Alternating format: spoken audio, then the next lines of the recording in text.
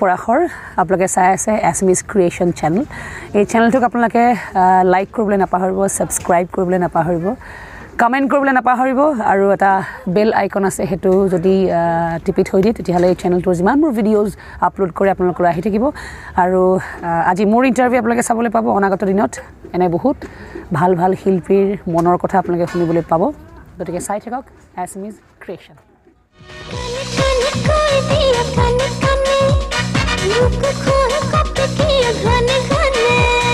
কানে কানে কোনা কানে কানে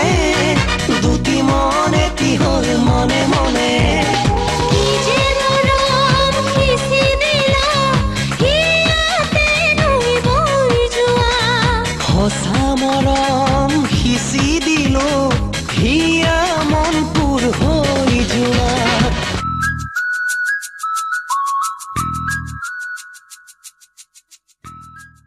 আপোনাক স্বাগতম জনাইছো আমাৰ চেনেললৈ থ্যাংক ইউ মই প্ৰথমে আহিছো আমাৰ বায়োগ্ৰাফি ৰাউণ্ডলৈ তো আপোনাৰ জন্ম কৰিছে মোৰ জন্ম হসা যদি ক'বলৈ যাওঁ শিৱসাগৰত হৈছিলে আৰু মোৰ আসলে জন্মস্থান যোৰহাট কাৰণ যোৰহাটৰ মই জিয়ৰী যোৰহাটতে সৰুৰ পৰা ডাঙৰ দীঘল হৈছো কিন্তু এক্স্যাক্টলি যদি প্ৰপাৰ ডেটাবেস জন্মস্থান খুদা শিৱসাগৰ মোৰ মামাৰ ঘৰ মানে তাতৰ আপোনাৰ ঘৰত কোন কোন আছে মোৰ ঘৰত মোৰ মা মোৰ পিতা মই ডাঙৰ ছোৱালী মোৰ ভণ্টি মোৰ ভাইটি সেইটো হৈছে মোৰ আগৰ জীৱনটোৰ কথা এতিয়াৰ জীৱনটোত মই মোৰ স্বামী মোৰ ছোৱালী মোৰ শহুৰ শাহু দুজন ঢুকাইছে দাদাৰ বৌ ভাইটি ভাই বোৱাৰী বাই শাহু তেওঁলোকৰ পৰিয়াল আপোনাৰ পিতৃ মাতৃৰ নাম পিতাৰ নাম বিজয় শৰ্মা মাৰ নাম বিজয়া শৰ্মা বিজয়া হয় আপোনাৰ জীৱনৰ লক্ষ্য কি আছিল একো নাছিলে জীৱনৰ লক্ষ্য মই সৰুৰ পৰা এটা কথাত খুব বিশ্বাস কৰি চলি থকা ছোৱালী জীৱনৰ লক্ষ্য মোৰ এটাই আসলতে মই যি কামেই মই নকৰোঁ কিয় মোৰ সন্মুখত যি কামটোৱে নাহে কিয় মই খুব সিনচিয়াৰলি আৰু খুব সততাৰে খুব নিষ্ঠাৰে কৰাটোৱে মোৰ কাৰণে জীৱনৰ লক্ষ্য আছিলে মই সেইকাৰণে সৰুতে কেতিয়াও যে মানুহৰ এটা এম ইন লাইফ থাকে মই অমুক হ'ম ডক্টৰ হ'ম ইঞ্জিনিয়াৰ হ'ম অমুক হ'ম তমুক হ'ম মোৰ সৰুৰ পৰা তেনেকুৱা কোনো লক্ষ্য নাছিলে মই খালি একদম সৰুৰ পৰা খালি খুব সিনচিয়াৰ হয় মই চব কামতে আৰু এটা সময়ত অকণমান সৰুকেইটা লক্ষ্য আহিছিলে যিহেতু মই কমাৰ্চৰ ষ্টুডেণ্ট আছিলোঁ চাৰ্টাৰ্ড একাউণ্টেঞ্চি কৰাৰ এটা ইচ্ছা আছিলে লক্ষ্য নহয় ইচ্ছা আছিলে আচলতে পিছত সেইটো নহ'লেগৈ মই এই লাইনটোলৈ গুচি আহিলোঁ আৰু আপুনি প্ৰথম অভিনয় কেতিয়া কৰিছিল 5 বছৰ বয়সত তেতিয়া অভিনয় মানে কি কোনো নাজানে আগৰ দিদা খৰা তেতিয়া অভিনয় কৰিছোঁ অভিনয় আচলতে কৰা নাছিলে মোক লৈ যোৱা হৈছিলে তেতিয়া অভিনয় কৰিবলৈ যোৰহাটৰ এমেচাৰ মঞ্চত জয়ন্ত ৰাজগুৰু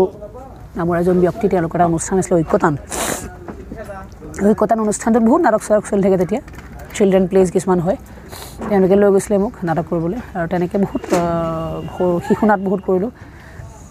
কৰাৰ পাছত ক্লাছ 9 মানৰ পৰা ফুল ফ্লেজেড নাটক কৰিবলৈ আৰম্ভ কৰিলোঁ অসংখ্য নাটক কৰিছোঁ এমেচাৰ নাটক অসংখ্য কৰিছোঁ সেয়াই আৰম্ভণি অভিনয় আপোনাৰ ভৱিষ্যত পৰিকল্পনা কি কি আছে মই খুব প্লেনিং কম কৰা মানুহ মই দীঘলীয়া লাইফৰ প্লেনিং কৰি চলা মানুহ নহয় মোৰ লাইফত যিবোৰ আহিছে মানে স্বতঃস্ফূৰ্তভাৱে যিখিনি আহিছে মই সেইখিনিকে মানে খুব নৰিছ কৰি খুব আলফুল এটাক কেৰি কৰি লৈ যাবলৈ চেষ্টা কৰা এজনী মানুহ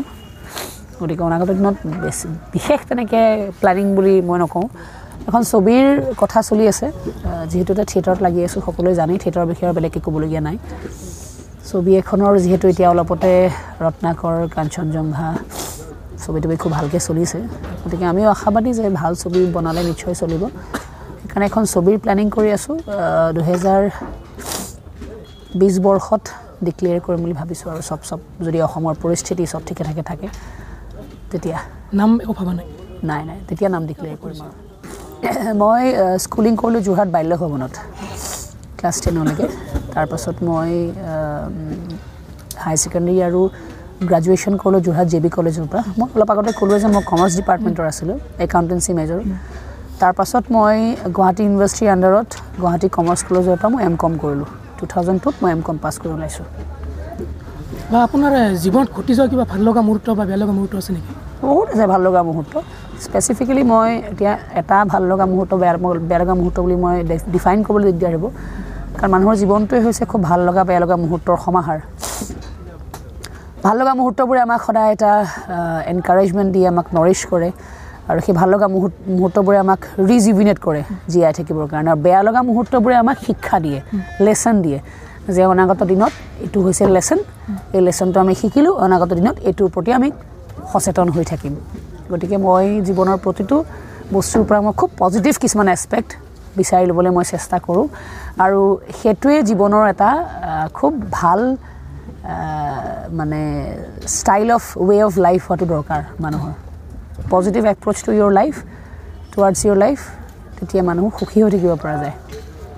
গতিকে এটা ডেফিনেট ভাল লগা মুহূৰ্ত বুলি তেনেকুৱা ধৰণৰ ঘটনা নাই এটা ভাল লগা মুহূৰ্ত সদায় মনত ৰৈ যাব মোৰ যেতিয়া ছোৱালীজনী জন্ম হৈছিলে কাৰণ তাই আমাৰ মোৰ লাইফৰ আটাইতকৈ ডাঙৰ সম্পত্তি এতিয়া তাই চব মোৰ কাৰণে গতিকে ডেফিনেটলি প্ৰত্যেকগৰাকী মাকৰ কাৰণে হ'ব চাগে প্ৰথম সন্তান জন্ম হোৱাৰ সুখখিনি মানুহে কাৰো লগত তুলনা কৰিব নোৱাৰে মৰম নাপাই যদি বিষাই বুকু